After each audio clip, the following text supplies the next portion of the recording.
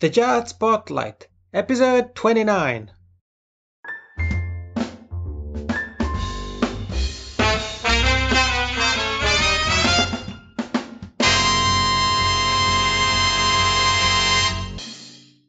Hey Spotlighters, what's up? Jani Lunga here and welcome to this 29th episode of the Jazz Spotlight podcast. Thank you for being with me today. I'm really excited because this is a great episode. There is one of the major experts in the music industry on the podcast, so it's gonna be fun and there's gonna be plenty of golden nuggets, plenty of tips for you. But before I dive more in depth into today's content, I want to say thank you and give a shout out to a couple of people who have left some reviews on iTunes. So thank you, Jared, and thank you, Nick. I really appreciated you taking a moment of your time to leave a review and ratings on iTunes. So thank you very much, guys. All the best to you. And for all others who are listening, if you would like to help out the podcast and leave ratings and reviews on iTunes, you can type in thejazzspotlight.com/show and you will be redirected to the iTunes page of the podcast. And reviews and ratings are really important because they can help the podcast climb the rankings on iTunes. So if you have enjoyed the podcast and if you want that other people could find the podcast and get value out of it, please go to thejazzspotlight.com/show and spend 1 minute to leave a review and rating. I would really appreciate it, and I will make sure to thank you personally. Episode 29, guys. Episode 29. We're getting closer to 30 already. It's unbelievable, but I'm really happy with what I'm doing. And, I'm happy to have you guys as an audience. I see people on Twitter, especially at Jazz Spotlight, engaging, sending questions. I get emails sometimes of people that would like to be guests on the podcast. So it's amazing. Thank you, all of you guys, for your support. So about today, guys. The person I have here is just unbelievable. He has done so many things. He's a digital music pioneer. He's an entrepreneur. He's an author, a best-selling author. He's Dave Kusek, who's on the podcast today to talk about today's music business, his new project, new artist model, and his latest book, Hack the Music Business, Build Your Own Career. Like always, I want to remind you that you can find the links to all the things Dave and I talk about at thejazzspotlight.com/episode 29. And if you have any questions, make sure to leave them there below the post, or just reach out to me on Twitter at jazzspotlight, or also to Dave at Dave Kusek, and we will be more than happy to answer them and help you in any way we can. So without further ado, here is Music Business and the New Artist Model with Dave Kusek. Enjoy. Hey everybody, I'm here with a sensational guest today.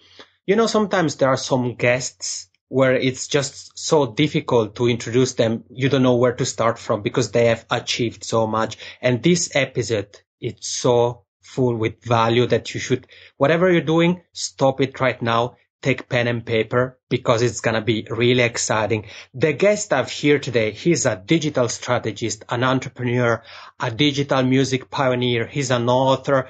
He's a speaker.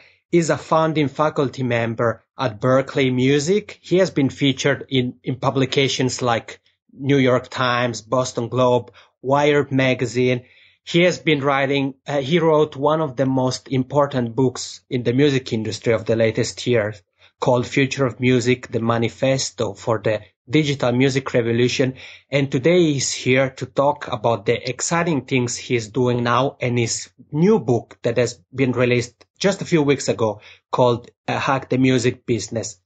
It's with great pleasure that I welcome on the Jazz Spotlight podcast, Dave Kusek. Hey, Dave, how's it going? Hi, Yannick. Very good. Thank you for having me on your program. It's my pleasure. It's my pleasure. Let's start right away because Dave is one of the person that if you're on Twitter and you want to know what's happening in the music industry today, he's one of the people that you should really follow at Dave Kusek because he has some great resources to share. He writes quite many articles for important websites like CD Baby, Sonic Beats, and it's always great tips for not only for musicians but for people in the music industry in general. And let's start from probably one of your latest projects, the New Artist Model. What can you tell us about that? Well, the New Artist Model is an online music business school that is really designed to help independent artists with the whole business side of their enterprise, how to be an entrepreneur, how to create a great team, how to create a plan for yourself, a strategy for publishing, for recording and distribution, a strategy for touring, a strategy for merchandise, strategy for your marketing plan, how to manage your social media, how to raise money from your fans. It's basically a very, very comprehensive online business program that is targeted to the musician entrepreneur of today. I've taken a lot of my background and experience and tried to create something that is very accessible, very practical, and very affordable for people. So that's what the New Artist Model is all about.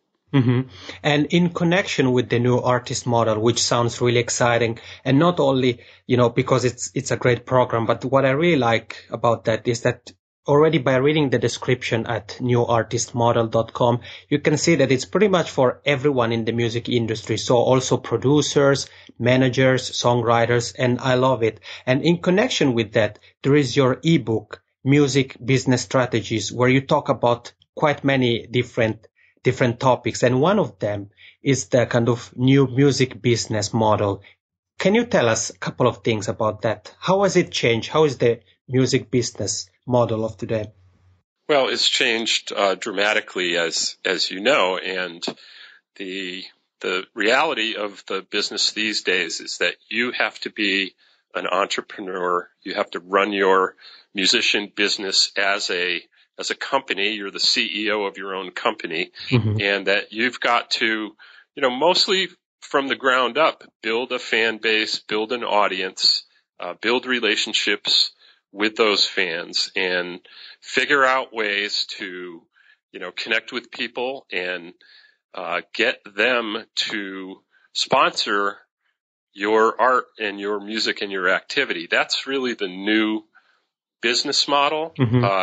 It's not so much, it is for a few people that you might get signed to a label and you might get signed to a publishing deal and you would get some support from those entities. But more likely than not, you need to start out on your own, begin to generate multiple revenue streams directly from your fans, build and engage with your fan base, and get yourself off the ground before anybody's going to sign you. I mean, that's the reality of the business. So we really teach in all the different modalities that we're working on now. We have videos, we have books, we have ebooks, we have online classes.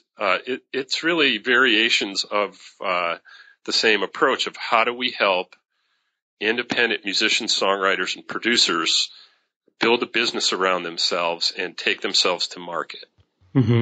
I love it. And what is one of the biggest mistakes you think musicians are doing today in this model? Obviously, it's not following the model or parts of the models. What do you think it's one of the biggest mistakes that you see online, especially that it's really, affecting musicians and hurting them in a way?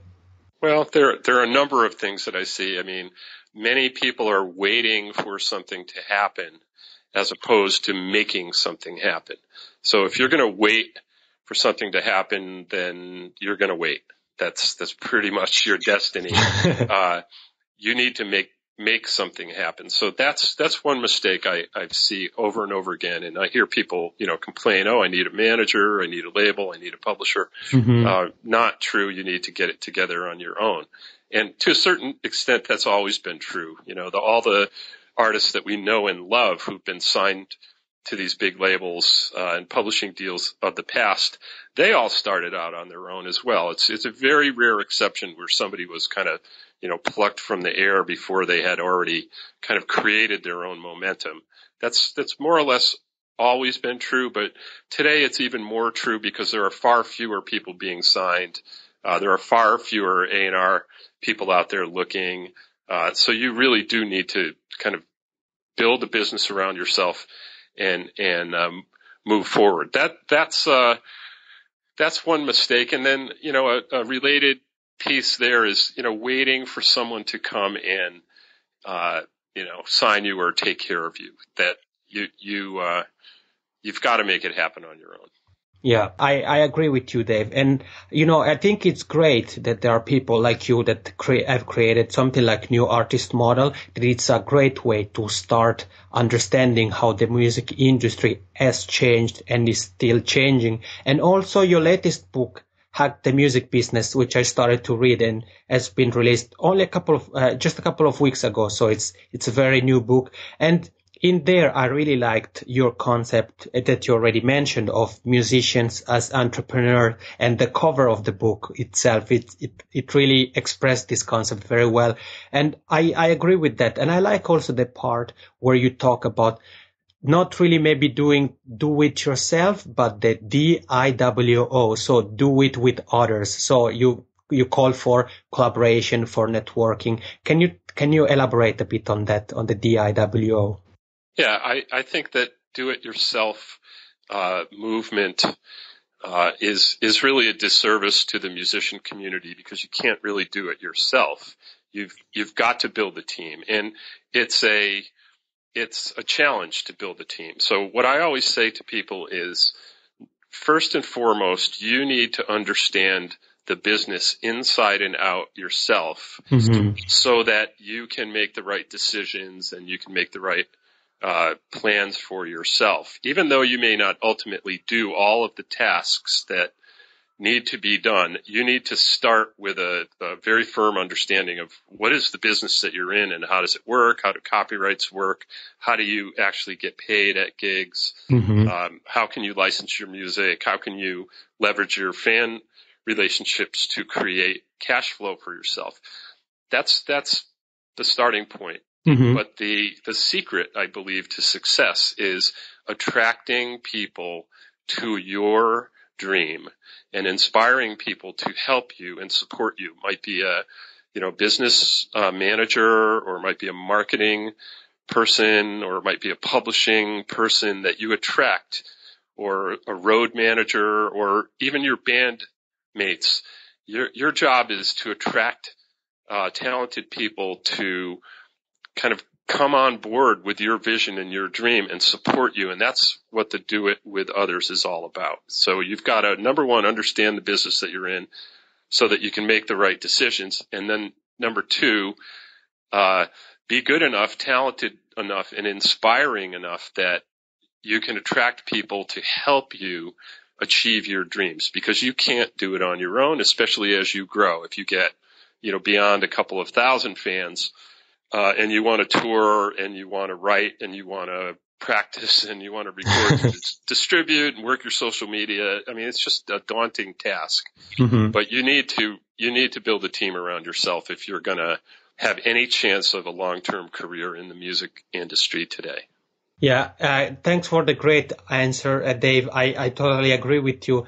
And it's something that it's also relatively easy to do today, or easier than what it was in the past, and cheaper to network, connect with others. And I really, really agree with you when you say that even though as a musician, one might not end up doing everything, it's good to have a good understanding of how the business works, how social media work, some basic knowledge of, for example, web development, or like what are the latest new features, or something like newsletters, for example, that it's a very important feature for websites, but still many artists are ignoring. I totally agree with you. And on episode 27, we talked about different ways musicians can make money with Dave Cool. So something you mentioned, different revenue streams. And on in your book, that's something you mentioned when you talk about gigs, because gigs, obviously, it's a revenue stream, and we talked about gigs quite in depth on episode 24 with Nicola Milan, when she talked about the different kind of gigs, and she talked about something that you also mentioned in your book, that it's the first thing to think when it comes to gigs is why you want to have gigs. And I really like you have a section where you talk about gigs as an opportunity to not only like to perform, but also to promote something specific, to drive sales, connect with fans. Can you tell us a little bit more about that? How can musicians use gigs as, a tool in a way? That's a great question. I think music is fundamentally, a form of communication and expression. That when you boil it right down, music is an emotional thing that you're conveying your emotions to people, and you're trying to connect with people on an emotional level. I think that's what music is mostly about. At least the very interesting parts. So I think a gig is a natural place to create community. It is community. I mean, you're in a group setting and you've got the stage. So how can you connect with those people, both on an emotional level via your music and your performance, but also how can you learn about them? How can you find out what kind of resonates with them? Mm-hmm. What can you learn from your audience so that you can incorporate that into your music or into your business or where you're headed with your career. So a gig is a great place to connect with people, and most people, if you're running your business as a business, then you're going to have not only the potential revenue that you would get from tickets or from the door, but you also have you should have a merch table or merch component to your gig. And that is an opportunity for you to connect with people directly at your merch table, sign a picture, provide some sort of personal attention to people. They will line up to meet you and talk to you and shake your hand and tell a story or hear a story. That's your chance to connect. And you can build community through playing gigs. Just make sure that you don't treat the gig as, wow, I show up, I sing, I leave. That's your chance to really connect with people. Yeah, no, I totally agree with you. And you mentioned gigs as not like that that artists shouldn't think about gigs only as, tickets. And it's something that you talk about in the book as well, about promoters, the figure of promoters. So my question for you, Dave, is this: how do you think musicians should approach promoters? What are some tips you might have for musicians who are listening to the podcast? Another great question. Thanks. I think today with social media, you can identify where your fans are based on their IP address or based on their zip code if you collect that kind of data. So if you use an email management program like MailChimp, for example, you can tell where your fans are. And if you can build a profile on your fans over time that includes that geographic data, you can then go to a promoter and say, look, I've got 608 people on my list that are within 20 miles of your venue, and I will promote the fact that I'm playing these dates or this date to my list and bring people into the venue. If you can go to a promoter with that type of data and that type of confidence that, hey, I can fill the seats, because that's really, when you come down to it, mostly what the promoter is interested in. Can you fill the seats? Mm-hmm. Can they sell the tickets? Can they sell their concessions? Can they sell their parking? Whatever their revenue mix is, they want to make sure that you're going to deliver on that. And, not only are you going to create a great show and entertain the crowd, but you're going to bring the audience. And there's nothing more powerful than being able to go into a promoter and say, I got it covered. Just give me the date, give me the room, and I'll bring half the people on my own. Mm-hmm. No, I love your answer, Dave. I think it's a great tip for the musicians who might be listening to the podcast, that if you don't have a newsletter yet, just start one. It's very easy. It's very cheap. You can use tools like MailChimp that Dave mentioned, or Aweber, for example, is the one I use. You can try it at thejetspotlight.com/aweber. And this is a very cool strategy that you mentioned, that, that you can leverage your fan base to the promoters and say, as Dave said, I have X amount of fans in a 20 miles radius, so I can definitely help in the promotion. I like that. And I think that's something that can definitely make you stand out from the crowd, because promoters get many requests, but not most of the people that send requests are probably just asking to get the gigs, but they're not providing something like you would do with what they've said. And another way to stand out from the crowd and to really connect with people is have a good branding. Would you happen to have some branding tip for musicians, Dave? What kind of branding tip you have? Well, I think one of the most important things in marketing is differentiation. Mm-hmm. How can you stand out and be different? Now, it's very useful to compare yourself when you're early in your career to, other artists or other bands that have influenced you. That gives people a point of reference prior to hearing your music, Mm-hmm. of what you're all about or what you might be about. But ultimately, you need to, this is an age-old marketing strategy, that you need to own a word or a term or a concept in someone's brain. You need to own that term. And the way you do that is to differentiate. How can you be unique in some way or different? You don't want to necessarily be, I'm sort of like Coldplay meets Dave Matthews. That's not going to do you any good. How can you be different? And that's what you want to think about. There's no magic bullet here, right? Mm-hmm. I can't say you do these 6 things and you come up with your differentiation.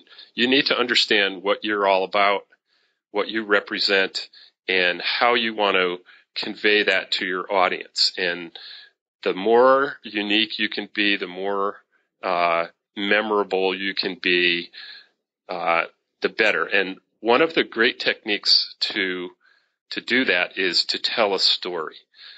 You want to tell a story about yourself that conveys your differentiation and your uniqueness that people can remember and relate to. Everything is always assisted by a story. And, Will Daly is a musician that I recently interviewed, and he reminded me, even the Beatles, when the Beatles, were breaking, and granted they were brilliant musicians and, the time was different, but people talked about the Beatles' haircuts in the beginning of their career. And that was part of the story and the positioning of that band. And then later, there were a lot of stories that came from the Beatles, but, there was a story about Paul Was Dead, and people were exploring the record to hear Paul Was Dead backwards. And that was part of a story about the Beatles. And that kind of thing helps you convey your message when you can deliver a story, and that story is about you and how you're unique and how you're different. I love it. And it's a great advice, Dave. Thank you so much for sharing with us. And I think it's something that you can see already, for example, on Twitter, when there is the description of profiles, you can immediately see who is just putting something, kind of the first thing that comes to mind, or who have maybe spent some time to think about a way to be unique and to have some catchy story or some words, some wordings that really remains in the heads of people. I really like it. And you are writing on a very regular basis on many music websites and blogs. But if people would like to learn more about you and find you online, what is the best way to do that? Well, you can find me on Twitter at Dave Kusek, DAVEKUSEK. Mm-hmm. And you can also reach me via the newartistmodel.com website. There's a contact form right there. So those are the 2 best ways. All right. Dave Kusek, thank you so much for being on the podcast today, for providing so much value, for telling us a little bit more about the new artist model, and for giving out some things from your new book, Hack the Music Business. Oh, it's my pleasure. Thank you very much, Yannick. And, good luck to everybody. Keep going. You're your own entrepreneur and you're the CEO of your own company, and keep going. Indeed. All right. Thank you. All right, we are back. That was fun, wasn't it, guys? And also plenty of valuable tips. So, Dave Kusek, thank you so much for being on the show and for giving out some advice for musicians and people in the music business. And, I wish you all the best with the new artist model. And for those of you who would like to learn more about Dave, make sure to check out his latest book, Hack the Music Business. It's a great book. I'm almost finished with reading it. It's really valuable, and really, no matter what position you are in the music industry, whether you are an artist, you are a blogger, you're a producer, you're a manager, an agent, has plenty of valuable tips for any of us. So I would really recommend you reading it. It's a great book. So thank you, Dave, also for that book that you wrote. It's a very valuable resource. We mentioned with Dave, we mentioned the newsletter. So I would like to invite you to subscribe to the Jet Spotlight newsletter if you haven't yet at thejetspotlight.com/toolbox. You will get some resources, weekly emails with tips, promotion tips, tools, advice, latest articles, plenty of great value there once a week. So if you would like to learn more about that, you can find out at thejetspotlight.com/toolbox. And next week, guys, it's going to be episode 30. Really exciting. And what's interesting is that we're going to pull up the curtains and go behind the scenes of a very popular Jets website. Sounds very exciting, doesn't it? Unfortunately, though, you'll have to wait a few days until episode 30 is out. This is it for today, guys. And if this is your first episode of the Jet Spotlight podcast, and you just found out about the podcast while you wait for next week's episode, I'd like to invite you to go to thejetspotlight.com/podcast, where you can find all the previous episodes of the podcast with great guests like Jamie Cullum, Didi Bridgewater, Dave Holland, Michael Lico Snarky Puppy, but also experts like Bob Yosinski, Jerry Goldstein, and Steve Pelfreman. I'm Yanni Lunga, and this is the Jazz Spotlight Podcast. Thank you for listening, and have a great day.